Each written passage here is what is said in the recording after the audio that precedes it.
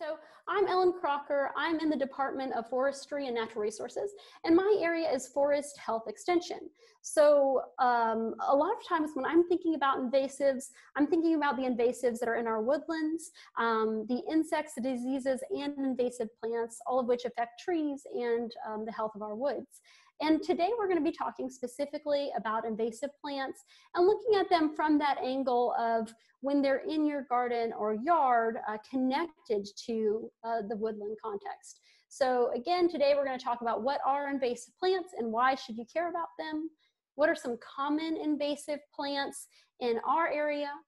And then finally, looking at what you can do about invasive plants in your garden and yard. And we're just going to scratch the surface on all of these. So I don't expect to go into depth, and some of you probably want this to be super, super focused, in which case, ask me some questions about it afterwards, and we can maybe discuss your particular issues.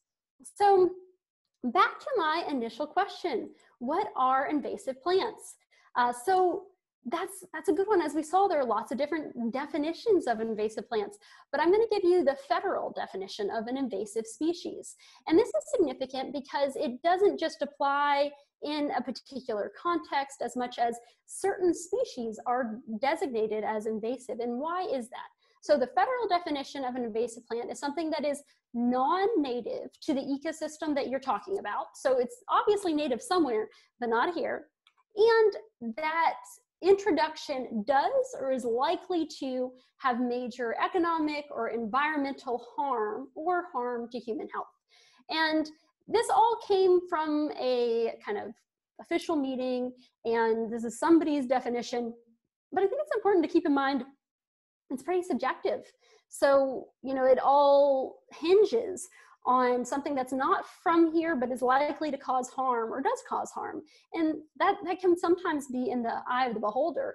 And interestingly, absent from this definition is what most of you brought up. So that biological perspective, so they tend to invade, they tend to spread rapidly and take over, which is key for a lot of, you know, invasive plants. And that definition gets at something that I hear a lot, and so I kind of want to spend a little time on what is native and what is non-native. And really, this is a super complicated subject because you know, the timelines involved.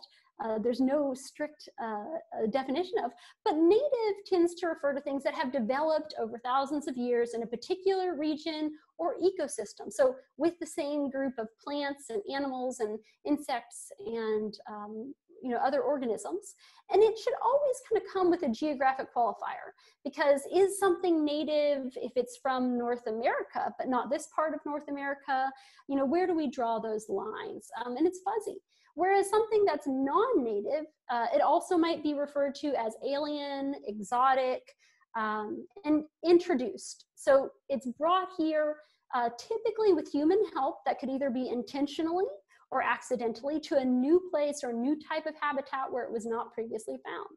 So the two pictures I've selected to show here are one of red cedar and one of honeybees. So red cedar is native, but a lot of people tell me this is invasive and this is taking over my old field sites, and it certainly can. So just because it's native doesn't necessarily mean that it's growing where you want it to be growing.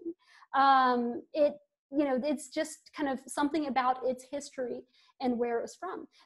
Similarly, honeybees are not native here, but we really value them. So we would not call them invasive, even though they can have negative impacts on native bee populations.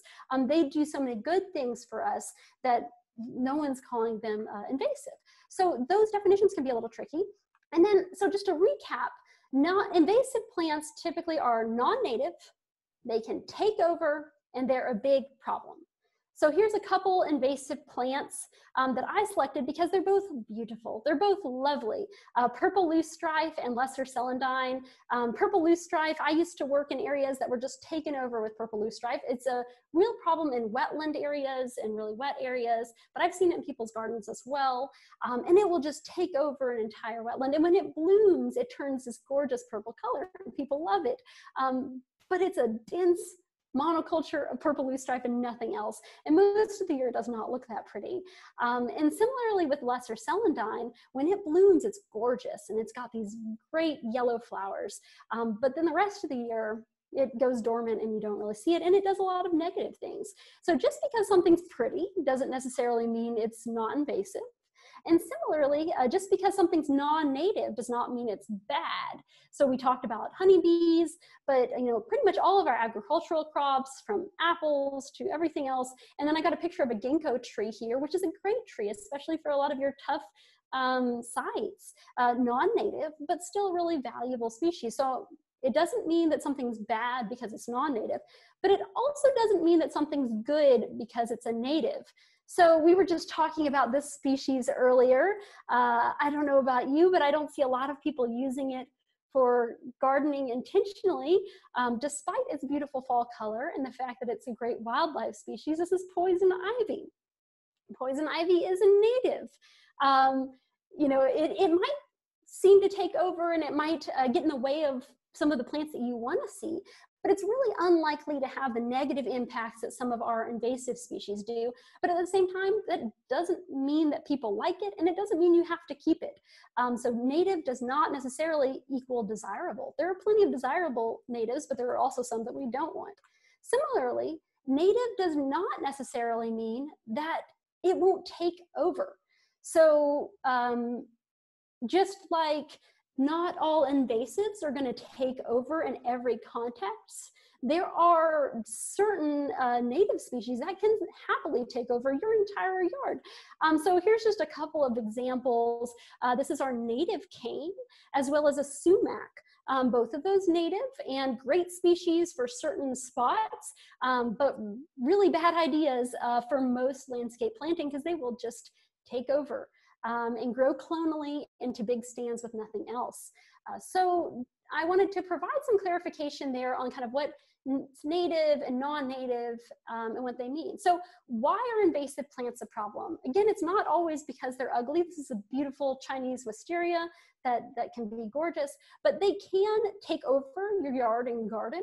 And a lot of times I think there are some better species to pick, both in terms of playing well with others and kind of longevity and other factors, but also they move into natural areas. And that's kind of my particular focus, where I'm looking at things from what starts out in your yard or garden can easily move out from there. In fact, it might not even be a problem in your area, but once birds eat those seeds and move them out, it can be a real challenge. So they can have all sorts of negative ecological and economic impacts. That was one of the key factors of what makes something invasive, right? So here's a picture of vinca that I know people love as a ground covering, but it can just take over completely, whether it's in your garden or the woods. So these might be direct or indirect. So they might, directly be taking the spot of some native plants or some, other plants that you want. It could be indirect. They could be changing the communities that are there. They could be changing the soil. They could change that environment so much that other species can't do well. They can decrease biodiversity. Now that could be the plants because they're growing in a dense stand of just that species. It could also be the wildlife, the insects that depend on that diversity that's there. They can, fundamentally change some of these systems. One of the examples that I think of is in areas where you've got a really dense covering of some invasive plants, you're not going to get the regeneration, the seedlings that are growing up and becoming the dominant trees that you would otherwise, because they can't make it through that dense layer. And another thing that I think is important about all of these invasive species is that many of them might be taking advantage of changing conditions, as well as our changing climate conditions. So something to think about, that these are going to continue being a problem, and into the future, something we're going to have to deal with. So what are some characteristics of invasive species? So we talked about, what's the definition, but what are some common characteristics of invasives? Well, they tend to have really high reproduction, and you can see that here in this picture of autumn olive, which is an invasive shrub. Lots and lots of berries that can easily be spread. very fast dispersal. So in this case, if a bird eats them, moves them, it can spread it rapidly, fast growing. You know the invasives are fast growing because you have seen it firsthand. They can tolerate a wide range of habitats or foods, depending. So if it only liked one particular type of soil, it wouldn't become an invasive in the sense that we tend to think of, taking over large areas and outcompeting native plants. A lot of them have few natural predators. So the idea is that wherever they're from, they might have insects that feed on them and herbivores and diseases. But when they left that location, they left those behind. And when they come here, they're able to thrive in a way that a lot of our native plants just can't, because they're dealing with all these natural enemies. And the invasives don't really have to do the same thing. That doesn't mean that they're 100% free of insects or diseases or things eating them, but it does mean that relative to the native plants, they have this big boost. And many of them can change their environment to their benefit. So that might be that they're allelopathic and they exude chemicals either through their roots or leaf litter that inhibit the growth of other plants. There's lots of different ways that these invasive plants can discourage other plants from doing well around them. So just a few kind of common characteristics of invasive plants, why they're a problem. Invasives in general come in all different shapes and sizes. So today we're talking specifically about invasive plants, but these pictures here I selected to show you, we have invasive insects like the emerald ash borer, we have invasive mussels, we have invasive fish like Asian carp. Right now we're battling an invasive virus, this coronavirus pandemic. So invasives are all shapes and sizes, but a lot of those same kind of principles would apply. So let's talk about common Kentucky invasive plants.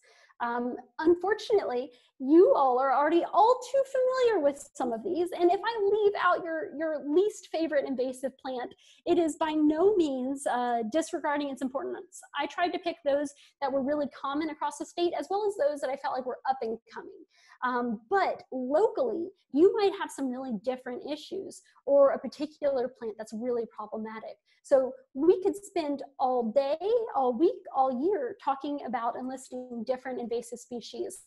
So this is by no means a comprehensive list, but I did want to say that they come in all different kind of shapes and sizes. So they're invasive trees. And why are they a problem? Well, in our natural settings, because they are taking the place of the native species that we want to see. A lot of times our invasive trees are doing really different things. They're not going to be supporting the same wildlife. They're not ever going to become the big, tall canopy trees that you want to be seeing. These are going to kind of clog things up with species that will not get you the forest or woodland that you want down the road. So some common ones would be things like tree of heaven. Now, tree of heaven can tolerate just about any terrible, terrible urban site. So on that hand, it's maybe some people would say it's a beneficial in that it can live places that most species would really struggle in, but it will really rapidly take over other areas as well. Princess tree or Paulownia. One that I'm seeing a lot more of lately is mimosa, especially every summer when it blooms, and it looks so beautiful when it blooms, like a Dr. Seuss tree. I get calls from people saying, what is this beautiful tree and how can I find it? And I say, oh, I think you can find some better trees, because this tree is going to be messy and it's going to fall apart on you, and it's going to look really nice for that one little window in the summer, and the rest of the year you're going to wish you had something else. And I think that's kind of an example of the life patterns of some of these invasive trees. So one that I wanted to highlight, because it's increasingly a problem, and someone mentioned this earlier, is Callery or Bradford pear. So introduced from Asia in the early 1900s as a rootstock for pears. There are lots of ornamental varieties, but they have major issues. So they fall apart rapidly. They do not have good form, and we have an ice storm or a major storm and they're going to lose branches and fall apart. So there are better trees that you could pick from just a kind of landscape use perspective. But then they also will readily colonize old fields, roads, and one of the problems with that is it's not the species that you want to see in those areas, those long-lived species. Also, they have huge thorns on them, or they can, which can be a real pain for wandering around in. So here's some photos of an area near me in the spring. They have these shiny green leaves that are alternate to each other. Smelly white flowers, if you've smelled them, you know what I mean. And small fruits, they're not a normal pear size, but small fruits that are hard until they overwinter when they soften. And so these used to be considered sterile, and clearly they're not. And there's a history there with that we could discuss, but they are a major issue and increasing. So one of the kind of most problematic groups of invasive plants in our state, I think, are shrubs. So they get in the understory of our woodlands and completely take over, will form these really dense layers that nothing's getting through. And they might not affect the trees that are growing, the dominant trees as much, those big trees, although they do a little bit. But what they really change are everything about what's happening in that understory, whether it's the plants that are there, the native wildflowers, the native shrubs, the tree seedlings that are coming up, the wildlife, just everything is going to be impacted by that because they just grow really, really densely. So what are a few of those? Well, we have lots, but I'm just going to run through a few. Japanese barberry, multiflora rose, autumn olive, and I see someone's mentioning in chat that they know someone who makes wine out of autumn olive and fruit leather. And if you Google autumn olive on YouTube, what you find are a lot of videos about how to propagate autumn olive and how to get it to grow because of the use of those berries. And I am 100% for using those berries of trees that are there, or those kind of small trees, large shrubs, but definitely would not encourage anyone to propagate it because it will get out of control and not be what you had in mind, not the species you were looking for. There's no need to propagate it or spread it further. There's already way too much of it. So the one that is most commonly problematic here where I am in central Kentucky is bush honeysuckle. And it's an interesting one because there are actually many different species of invasive, non-native bush honeysuckles. They have different names and they're sold differently in the ornamental setting, but they can hybridize. They're originally from Asia, but they're broadly planted. And they can crowd out other species, produce many seeds. Mostly what we have here is Lonicera macchii or amber honeysuckle, but just a heads up to you all that some of the things that are sold as different honeysuckles can also become invasive or hybridize with those that are here. And I'm seeing somebody chatted that not long ago, autumn olive was in the KDF wildlife package for tree planting. And that's true, and the same is true for a lot of the different invasive shrubs that we could talk about. So, you know, they grow really well. They they provide a soft mast. They do some things that wildlife might like, but unfortunately we learn from our lessons, and they grow way too well in some areas and will prevent native plants from being able to thrive there as well. And it's by no means the only example of kind of a good idea gone wrong. A lot of our invasive plants were like that, and bush honeysuckle is very interesting because it's been around in the United States for a long, long time, and really only started to pick up as an invasive in the relatively recent past. So there's thought to be this kind of lag period for a lot of invasives where it's really hard to assess whether or not they're going to be a problem initially, and it can take a while, which makes it really hard to know what to select and not to select. So just a few more pictures of bush honeysuckle, lots of branches, one of the first things to leaf out in the spring and the last to lose its leaves in the fall. It's got opposite leaves, which is kind of distinctive, these nice fragrant flowers, and then lots and lots of red berries that birds love to eat and move around, that can really spread it fast. Another one I wanted to mention, and I think this will be a little bit more surprising to people, is winged burning bush. So it's a deciduous shrub that's really popular ornamentally because it's got such beautiful fall color. I mean, look at these pictures and you can see it's for sale everywhere. But I've seen it in contexts where it does a lot of the same things that bush honeysuckle does. Not as much in Kentucky, but in some other areas. So I think it should be on your radar too to avoid planting because it can do a lot of the same things as a shrub. Again, beautiful, beautiful in that landscape setting and growing super dense in the understory as a shrub. So yours, it's flowers, nothing too distinctive, and those beautiful red berries in the fall that birds like. And then one other shrub that I think should be on everyone's radar is privet. So there are a couple different species of invasive non-native privet. They're a huge problem further to our south, but increasingly, I think, becoming a problem here as well.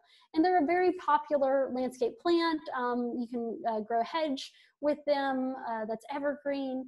So I can see why people like it, but you can also see how it gets out of control. And if you have a hedge of privet, you know that it can get out of control in your yard as well and sprout up everywhere that you did not want them. So just a few more photos of what that looks like. So there are also invasive vines. Whether we're talking about English ivy, someone mentioned that earlier, very common landscape plant. A new one that I'm seeing a lot of is Chinese yam, taking over chocolate vine, another newer one that I'm seeing pop up more. Winter creeper is one that I wanted to highlight because I see a lot of it both in the landscape use as well as in natural settings. So it's popular because it's an evergreen vine that carpets the forest floor. It can be grown as a shrub if it's growing kind of up something as well.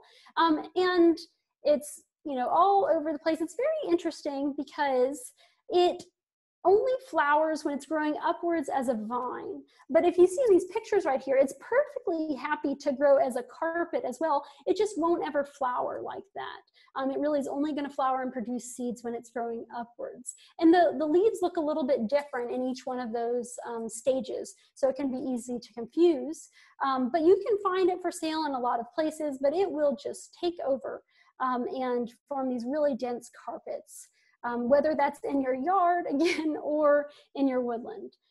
So here's kind of a setting of a park in Lexington, Kentucky. You can see it's growing as a vine up those trees. And it's not gonna maybe directly hurt those trees, but it could overtop them and weigh them down.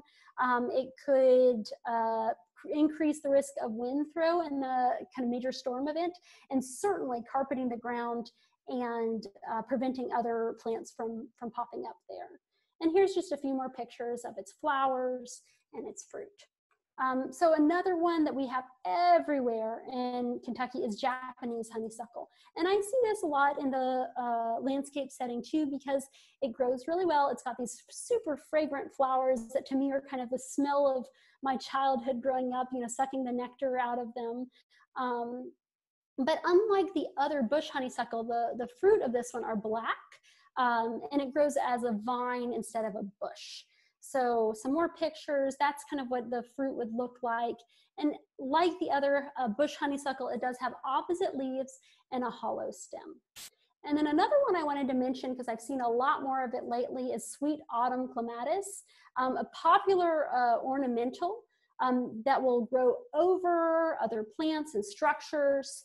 You probably will recognize this one just because it is so popular in that context, and it has these gorgeous showy white flowers, but it can completely take over, whether we're talking about in the garden setting or the woodland. And I also want to mention that it's a tricky one because there is a native clematis, but this one is not it. So this is the native here with the serrated leaves, and this is the invasive non-native version that can really just take over. And then finally, there are lots of invasive grasses and herbaceous species.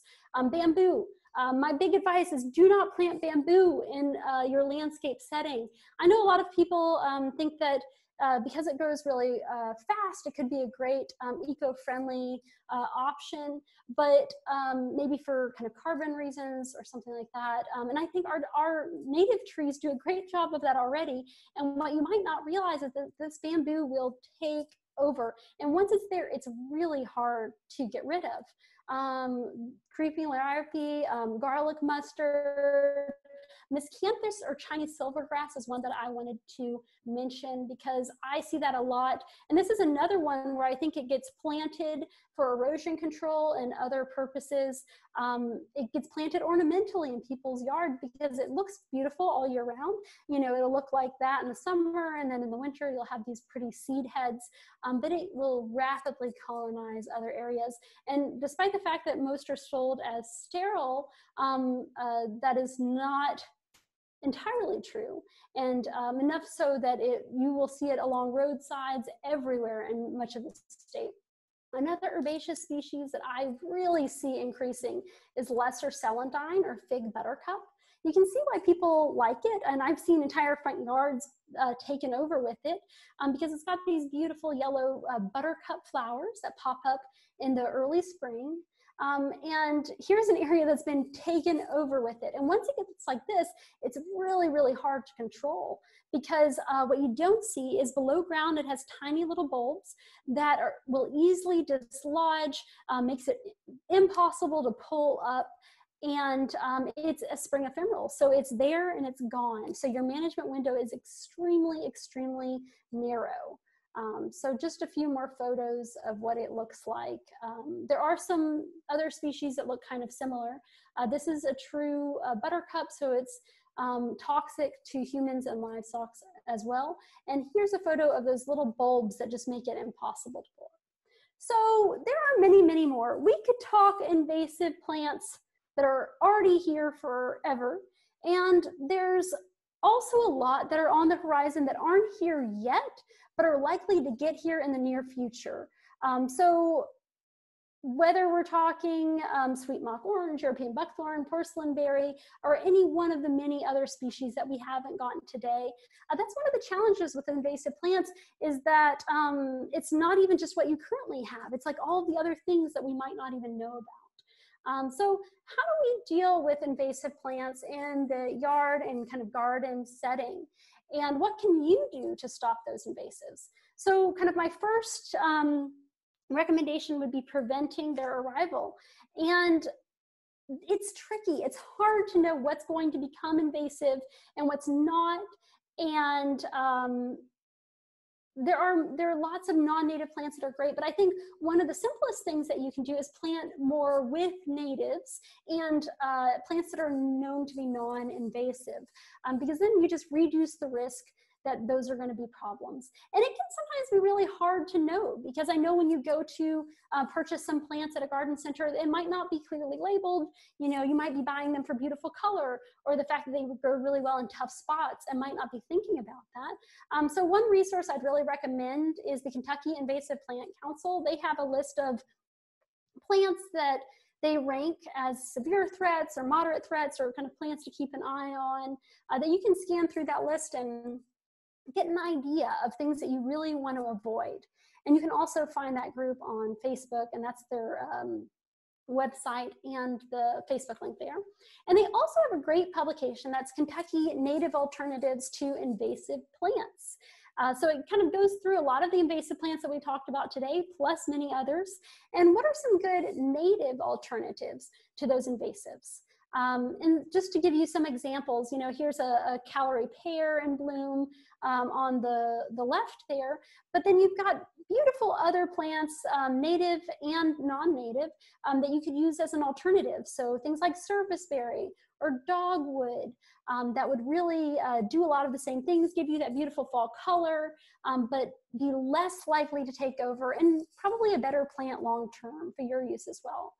Similarly, if we're talking burning bush, don't plant burning bush. Instead, plant aronia or Carolina buckthorn or some of these other natives that will give you that color element either in the leaves or in the berries. And then instead of English ivy, think about maybe wild ginger if you're looking for something to carpet the forest floor. Someone said serviceberry is a great edible for the landscape. Yes, yeah, definitely. So wild ginger, and here's the trumpet honeysuckle. And what I love about a lot of these natives is, in addition to the fact that they're unlikely to kind of completely take over your yard in the same way, unlikely to move into natural areas and take those over, is that you're also going to be attracting all sorts of great pollinators and supporting insects that you might not otherwise. So it's kind of, you get multiple wins there, in my opinion. So what else can you do to be stopping invasives? So in addition to preventing their arrival to begin with, removing those when you do have them. And I put this chart up there because it's kind of a graph of how hard is it to manage invasives. So you can see this is area infested over time and control costs. And I think it kind of applies to like costs of time, of money, of energy. So when something's first introduced, it's easiest to stop it from getting there. If you can stop it from arriving, then you're good. Because the longer it's been there and the more established it is, the harder and harder it's going to be to eradicate it or even manage it. So you can see, you know, maybe right after you detect it and it's just a few plants, you might be able to eradicate it. But if it's already really established in your area, it's going to repeatedly colonize. So then what you're really thinking about is, how do you manage it? You might not be able to get rid of all of it, but you can locally eradicate it, you can manage it, and that's not, unfortunately, something that you can just do once and walk away from. It's going to be a continual effort over time, you know, scouting for new arrivals once you remove it, and also managing them. So containing and mitigating the problem. And one thing I'd really recommend to people is, it's easy to feel overwhelmed. It's easy to feel like, wow, there's so many problems, especially if you own a woodland or you've got a larger area that's just overrun, to feel completely overwhelmed with kind of where do you start. And I'd recommend, instead of trying to do everything all at once, pick a little area that you're going to focus on and really do that well, and then expand out from there. So that way you're not exhausting yourself, and you don't burn out with that, and you can make a big impact in this little spot and then move out from there.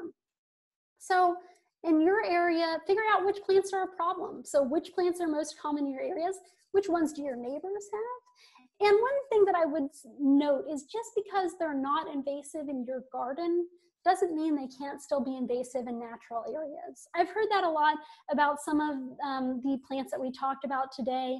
You know, well, it's not a problem in my yard. Unfortunately, they don't stop there. They move out from that area. And there's great expertise available to help you in local invasive plant councils, in native plant societies, and most of all in your county extension agents. So how do you remove invasive plants? Again, we could talk about this for a long time, but I can see we're already running out of time. So I just want to mention briefly a couple different options. There's the mechanical removal option, so mowing, pulling, grazing. That doesn't do anything typically for the roots unless you manage to pull out the entire root system. And some species it works well with, some it does not. So you really want to know the context.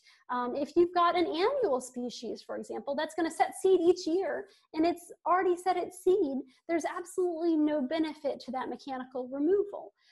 Sometimes if you take out the top part and leave the roots, you can actually make the problem way worse.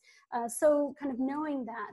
Herbicide. So this is something that I think the benefit of a systemic herbicide is that it will kill the roots. And you can carefully apply it in some contexts so that it won't necessarily impact the plants around it. A lot of times when these invasive plants are growing, you know, you might have a plant that you really want to keep right next to it. And so you can be very selective about what you're doing. Now, I also want to throw in the caveat that different plants might need different chemicals. So what works on one invasive plant might not be the same as another, and it's very context specific. And then anytime you're thinking about herbicide, there's also a combination of mechanical removal and herbicide. So instead of just spraying the herbicide in the plant, you might do a cut stump approach, or if you've got a tree or a large shrub, you would actually cut the stump and then maybe paint the herbicide just on that stump. And that really lets you focus and get specific just on that plant, not impacting other things in the area as much. Some other ideas would be things like solarization, where you're covering an area with tarp to kill everything that's in there. And it takes a while. You know, this might be anywhere from several months to several years to kill what's underneath there. It can work, but it's a big undertaking. Burning can help in some contexts, it can hurt in other contexts. So another thing to consider, as well as maybe locally some steam, like using a steam unit to kill something that way. And I see that there's some conversation going on in the chat on vinegar that's going to be addressed next week. So there's lots of other options that are out there, but your results might be mixed, or might be more challenging or case specific. And that's where you really want to be talking with someone who's done that and has some expertise they can share with you. So all of this depends on what plant you've got, what your kind of the species, the size, how big is this infestation, how big is the area affected, what are your resources and your preferences. So it's not a one size fits all kind of thing. Other things to keep in mind: don't remove when something's fruiting, because otherwise you can spread the seed pretty easily. Keep in mind plant life cycle and growth form. So I put that there because it's going to impact what strategies will work when. So one of the nice things about, let's say, bush honeysuckle is it leaves out before everything, and it keeps its leaves longer than everything. So if you can time it so that you're applying an herbicide when everything else has already lost its leaves, you're really likely to reduce your non-target impact on the plants that you want to be keeping. So those are some things to keep in mind, because you really want to minimize the damage to your other plants. Those herbicides might be toxic to the plants you want to keep, and you don't want that. Similarly, the mechanical removal can compact soil. Any removal that you do, if you're pulling things out, those create disturbances that invasives can exploit. So you want to make sure you're doing kind of net positive, that you're not just kind of opening the stage for a lot of other problems in the future. So long-term, continuing monitoring, continuing removal, and staying on top of things, because you might have seed in the seed bank that could reestablish, it could come in from elsewhere and pop up for years to come. But new invasives will always arrive, whether it's new species like this Japanese chafflower that's just been taking over along that Ohio River corridor, to something we don't even know about yet. So there are lots of great resources out there for you, and I kind of put them together in one Dropbox folder. So you can go to tinyurl.com/KY invasive plants, and that you'll find a bunch of books from the USDA on identifying invasive plants, managing them, and how to tell them apart from native lookalikes. So hopefully that'll be a useful resource for you. And if not, you can always Google invasive plant management and find some really good fact-based information that's based around research that's been done on what works for different invasive plants and maybe what's not a good idea. And then I also want to briefly mention that there's some really great technology out there that I'm happy to talk more about if anyone's curious about, to help you identify and report invasive species. So these are things like iNaturalist and EdMaps. And if you haven't used them before, I can't recommend them highly enough. iNaturalist, if you want to check it out, it's an iPhone app that's free for Android, or a smartphone app that's free for Android or iPhone. And the nice thing about it is that if you don't know, or you're just learning invasive plants in your area, you can take a picture of something. So this is me out taking a picture of something, and it'll give me a list of suggestions of what it thinks it is. It's not always right, but in this case, it's pretty good. So it thinks, number one, oh, it's an invasive. It's that winter creeper, and it's right. So in this case, you know, it's a great resource and a really good starting place, I think, if you're kind of just beginning and trying to figure out what plants do you have and are they a potential problem.